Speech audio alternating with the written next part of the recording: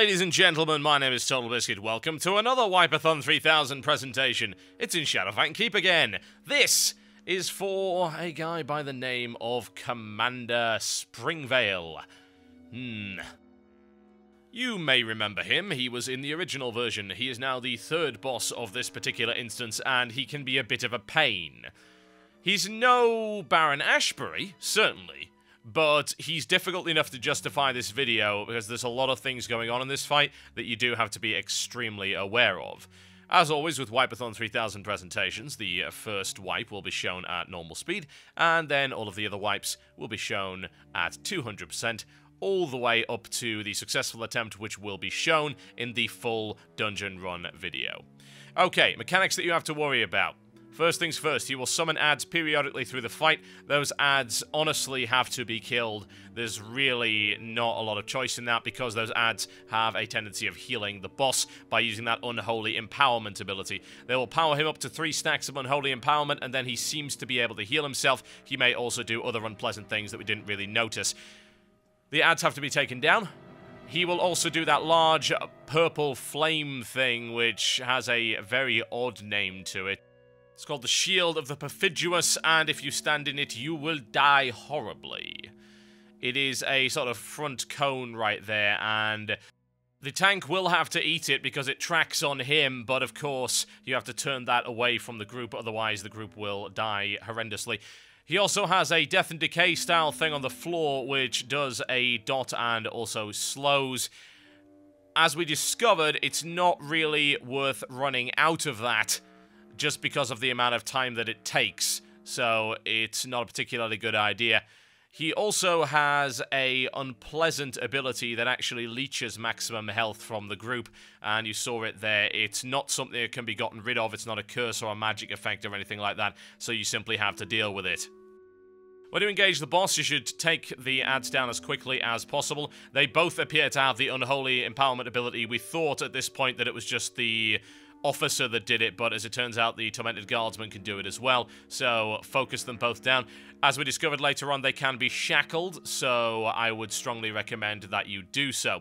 He'll then summon adds into the fight. Now, what I'm doing here, it wasn't exactly the best placement of it, but I get better on it later on, is to use the Ring of Frost, which is the new mage ability. Now, this used to be Curtain of Frost, and it used to be terrible. Now it isn't. It's a massive great ring, and if they run into the ring, then they will be frozen, so it's an unbelievably good crowd control ability, and if they happen to be on the outside of the ring, and they sort of run into the rim of it, they'll get frozen. If it gets broken, they get frozen again while the ring is up. It's unbelievably good for this fight, and I would strongly, strongly recommend it.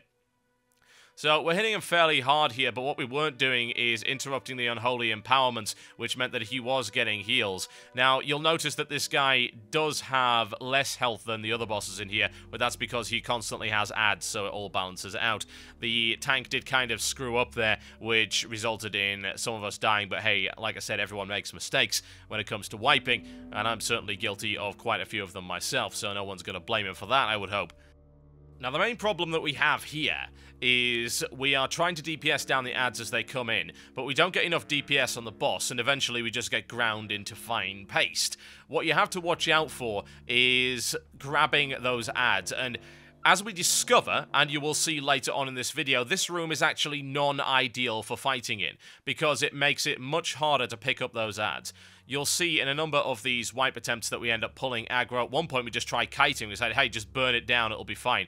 I mean, this is a nice way of doing things right here. You see, I managed to freeze them both up, and it was easy to pick them up. But bear in mind, that's not going to work if you don't have a mage, and the Ring of Frost has a fairly significant cooldown, so you might get to use it twice a fight if you're lucky, but you're going to be dealing with a lot more adds than that.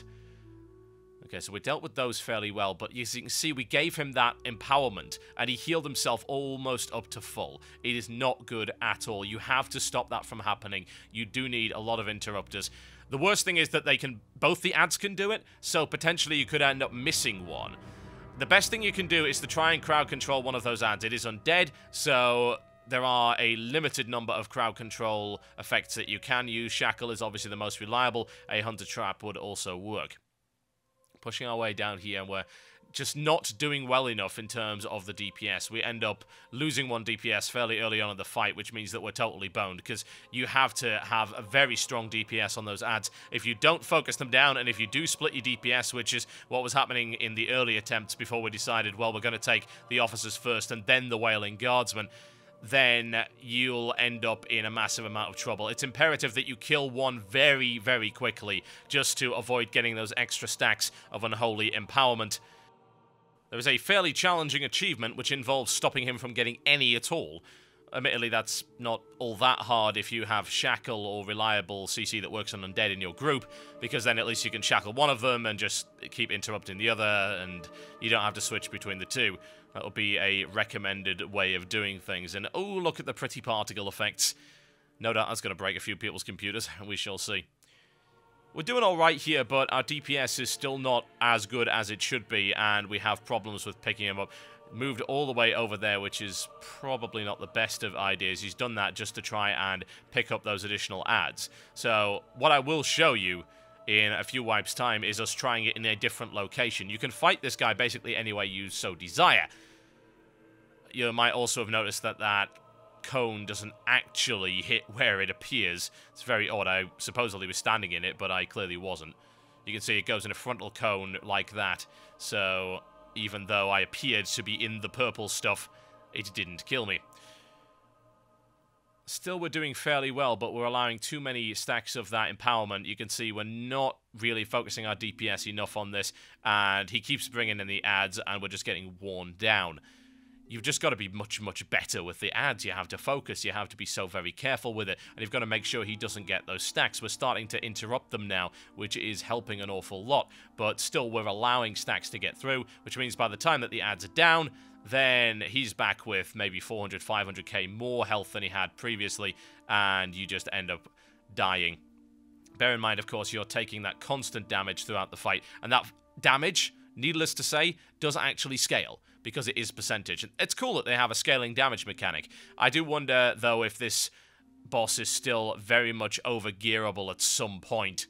We shall see. Now, you see, we modified our tactics right there once we discovered that they were shackleable. We'd heard that they weren't, and it's possible in a previous version they weren't, but they certainly are right now. So we shackled one, nuked the other, and here comes the first one. Placed the Ring of Frost in the middle right there to catch both of them, so that's helped an awful lot. Also gives me some extra crits because I'm rolling with Frost Spec at the moment.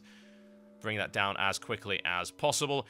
We weren't tanking that one. We actually decided we'd just kite it around a little bit, but it really does help if you tank it. Like I said, this room is non-ideal for that purpose because it makes picking them up a lot harder. Now, once we finish this wipe, I think I'll show you some in the corridor to the side, which is where we decided to move. And as far as I can tell, that seems to be the optimum place to do it.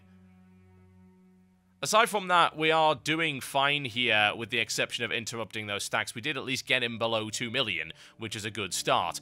But our interrupts are still not as good as they should be, and our focus isn't. Plus, you saw right there the problem with the idea of just kiting them around, that you just have to keep moving, and sometimes you'll get that target is behind you, you can't do anything like that, and hey, you also end up all over the frickin' room, which means that if he has to move it and suddenly you eat a cone, then you are very, very dead indeed.